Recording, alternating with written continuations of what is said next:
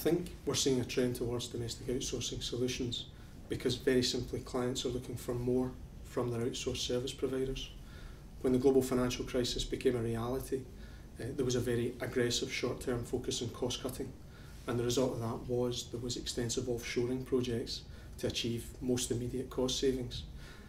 What we're seeing now is while there's not a burgeoning economic recovery afoot, we are seeing a sense of economic stability, and more of our clients are now focusing more on the strategy within their decisions rather than a short-term cost cutting, and that's driving them towards more domestic solutions to get more innovation and more efficiency.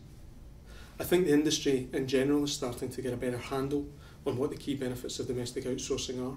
In the first instance, it eliminates and mitigates an awful lot of the risks of an offshoring solution. It eliminates language barriers, cultural barriers, time zone issues. It makes it much easier to have face-to-face time, and any of us that have been in complex projects know that that face-to-face time is critical to making sure everybody understands what the destination of a project is. On top of that, I think domestic solutions offer more than just a factory approach churning through tasks. They're a consultative and interactive part of the wider change function, and clients are seeing that that's bringing innovation, not simply in delivering the solution itself, but also out with the scope of that solution and the way it interacts and plays a wider role within the change function. And that interactive element is becoming ever more important as more and more of our clients move towards an agile methodology in project delivery. In the past, people within the industry have perceived that it's more expensive to pursue a domestic outsourcing solution as opposed to offshoring.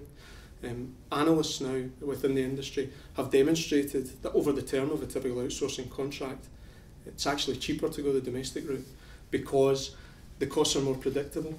There's less of a shock cost when you have to bring offshore individuals onshore to deal with live incidents or particularly challenging projects. And as well as that, the interactive approach to a domestic solution creates much more efficiency and innovation, and clients are now seeing that there's an inherent value to the increased speed to market and delivery of projects that domestic outsourcing brings. I think the future of the domestic outsourcing marketplace is very positive.